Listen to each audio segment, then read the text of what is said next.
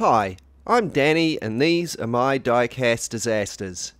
In this video I'll be doing a post-apocalyptic muscle car build-off with Rob from Matchbox Garage and Keith from Outlaw Speed Shop. If you follow my channel you'll know I've done quite a few build-offs with Rob already, but this will be my first one with Keith. So if you haven't checked out his channel, Outlaw Speed Shop, I highly recommend you do. He does heaps of really cool customs. Everything from muscle cars and hot rods to some cool post-apocalyptic Gaslands cars. I'll leave links to both their channels and their build-off videos in the description below. So for my muscle car build-off, I've chosen a really classic American muscle car, the Chevelle SS 396. And this is a 1967 model from Hot Wheels. The first step is to drill out the rivets and take the car apart.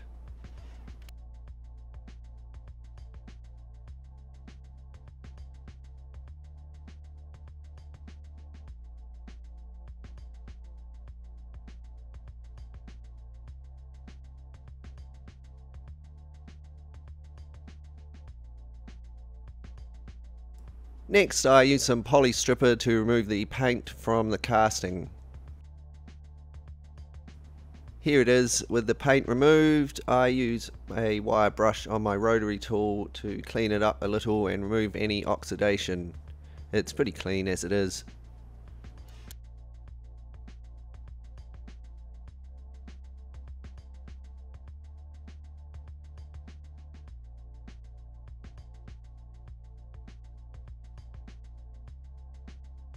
Here it is cleaned up and ready for some fabrication.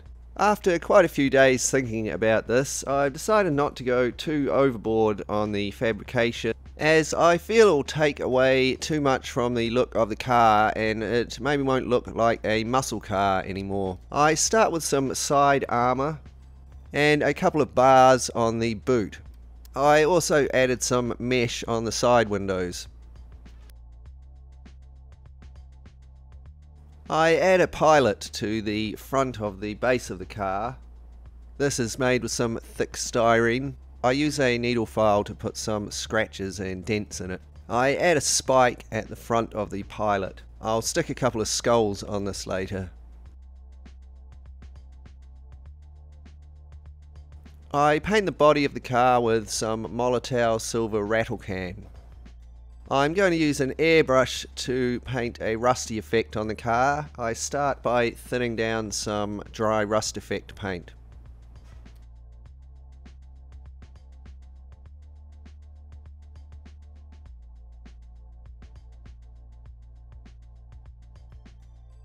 The car is airbrushed with the rust paint. Next I mix some hull red into my rust paint and darken it a bit.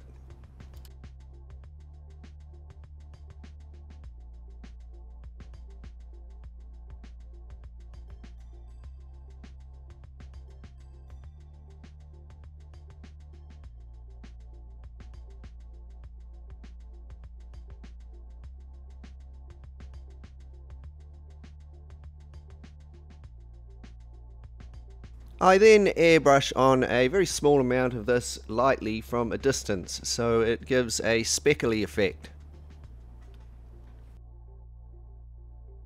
Next I thin down some of the hull red paint.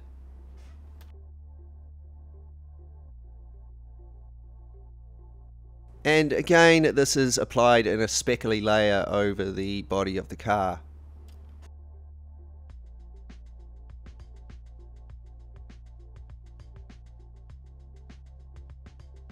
I finish by highlighting some of the panel lines and sills etc. with some dark rust effect paint.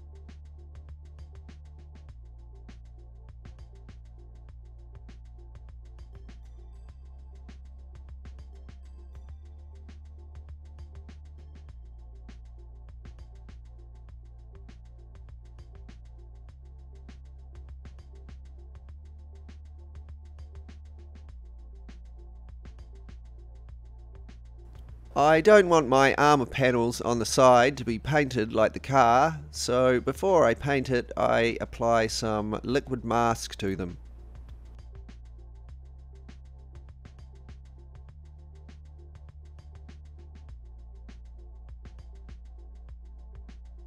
I want a heavily chipped paint effect. I'm going to use some salt to achieve this. First of all, I paint on some water where I would like the paint to be chipped away. Next, I sprinkle on some ground up rock salt. I've ground it up so there's different sized particles. The salt will stick to the wet areas.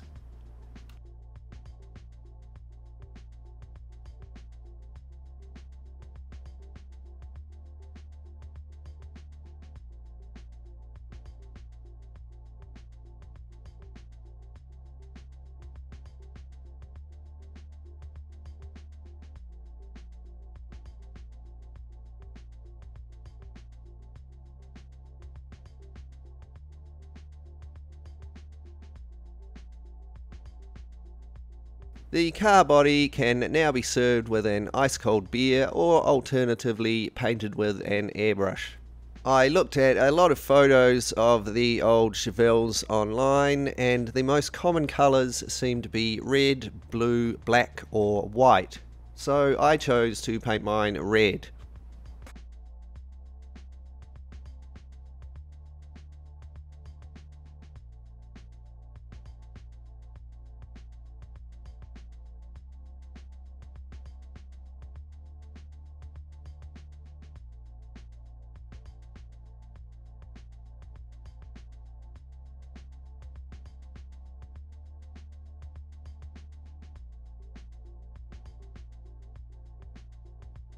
Once the paint has dried, a brush is used to brush off the salt, taking away the paint with it and leaving a nice chipped effect.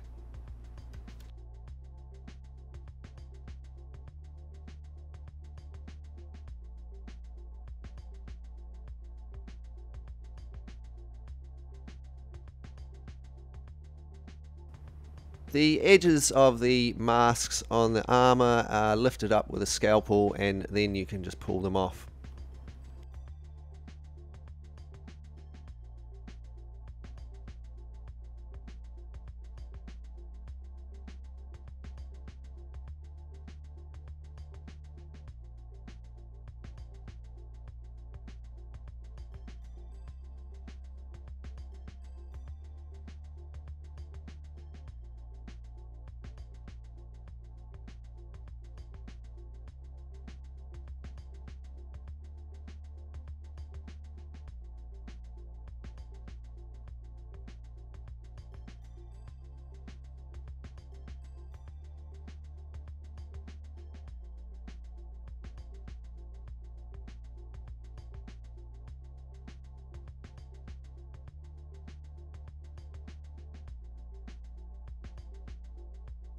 I want the rust on the armour panels to be a different shade than the body rust, so I apply a couple of shades of rust wash to them.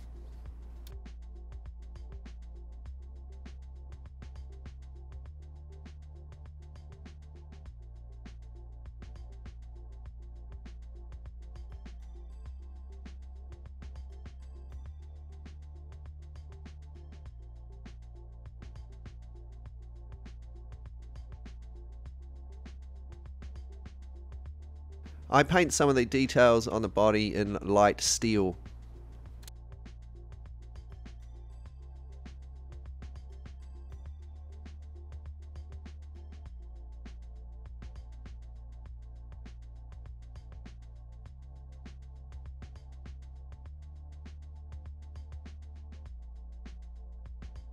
Some rust effects are added.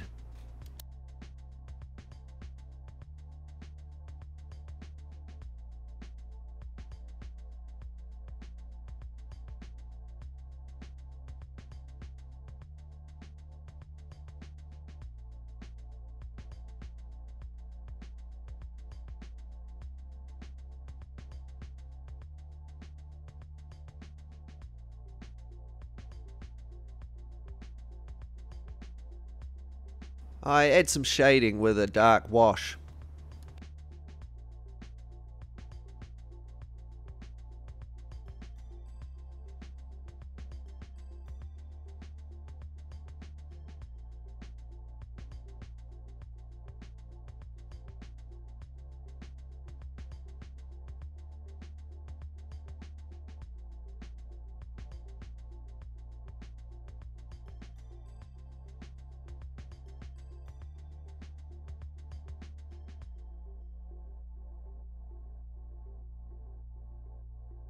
I finish the armour panelling with some metallic weathering powders.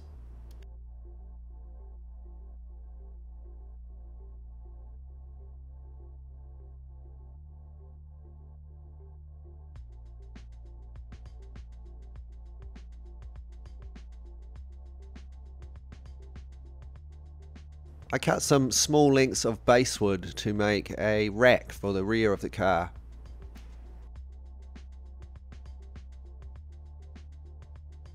Some washes are applied to colour them.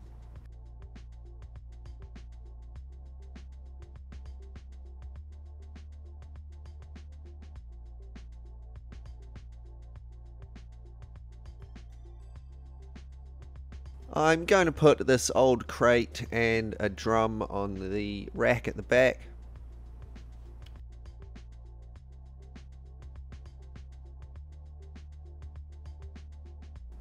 First, I remove the remainder of the sprues with my rotary tool.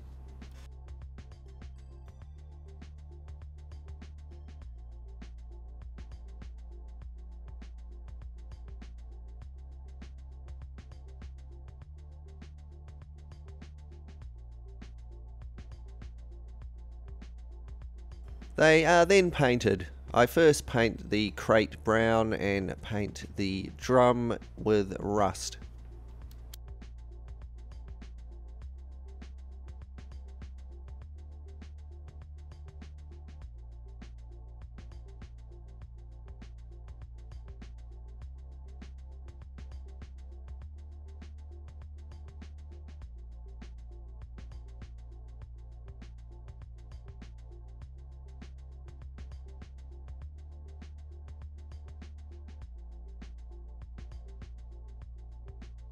Some washes are applied.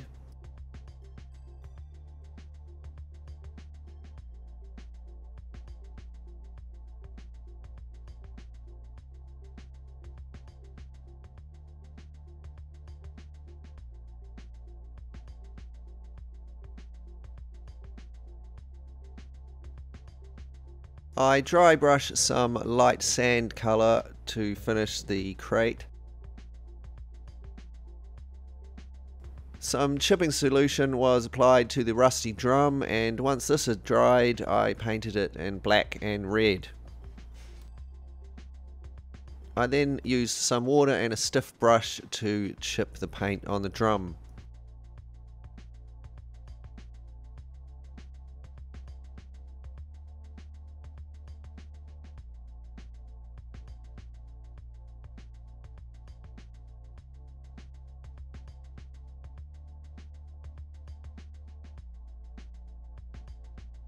After a coat of the Molotow silver rattle can, the base of the car is painted with dark wash and some rust washes.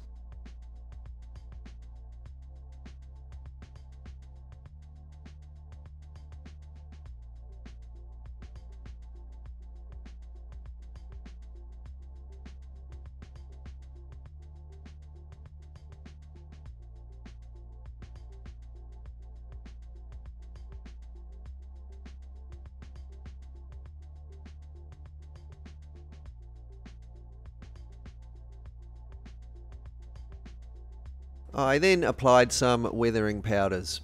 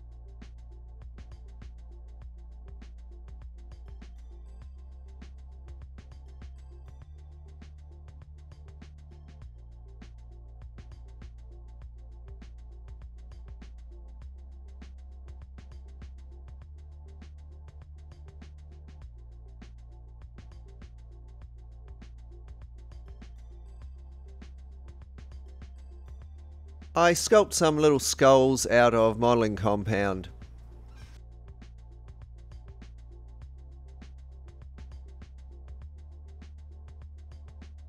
Some holes were drilled through the middle of them. They are painted in skeleton bone and then given a wash to bring out the highlights.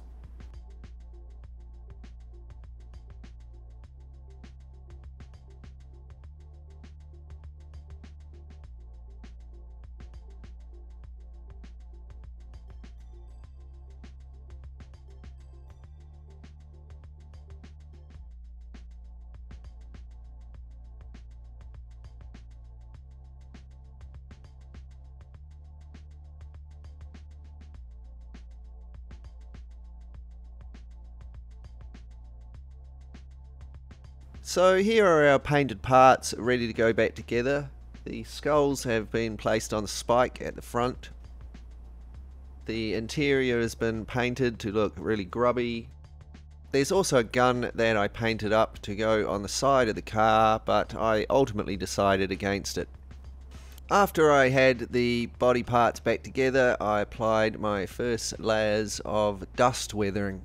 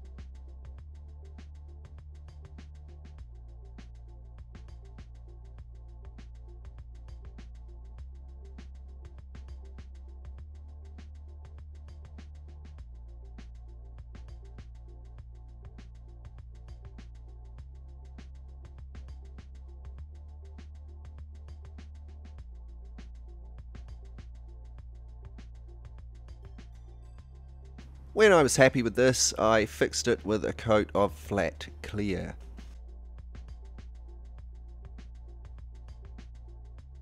I'm going to use these Scuderia 75 wheels as they're not too flashy. I paint them with some rust effect paint and a dark wash.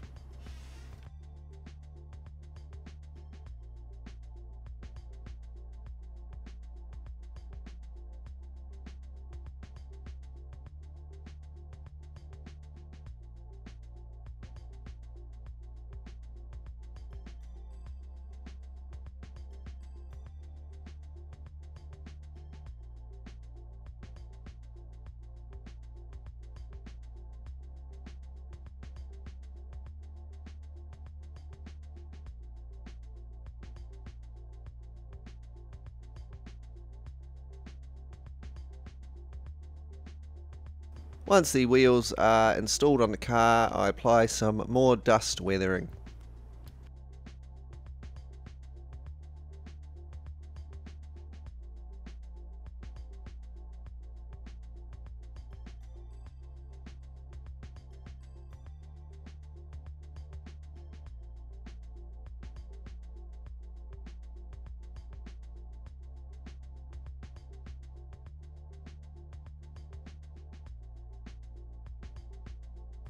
Before we take a look at our finished post-apocalyptic Chevelle, let's take a look back and be reminded of what we started with.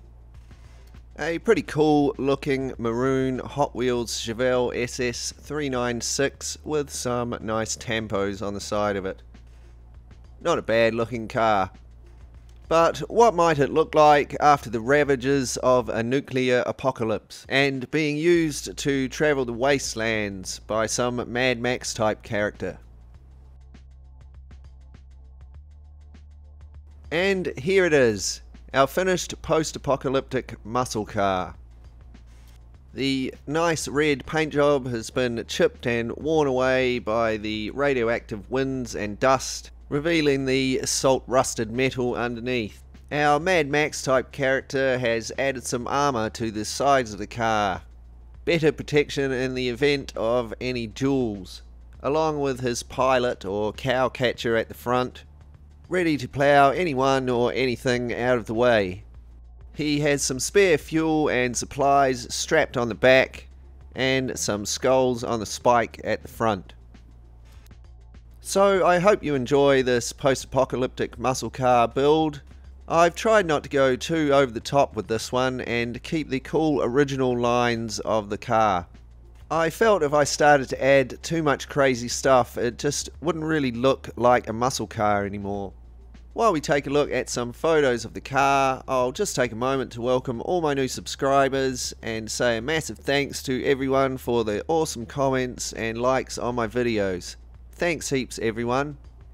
And an extra special thanks to my Patreon supporters.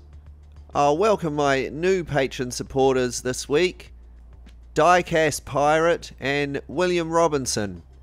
Thank you, Pirate. Thank you, William. I really appreciate the support. And thanks to my other patrons, Rob, Dan, and Eric and Eileen. If you'd like to support the channel, you can check out my Patreon page. I'll leave a link in the description below.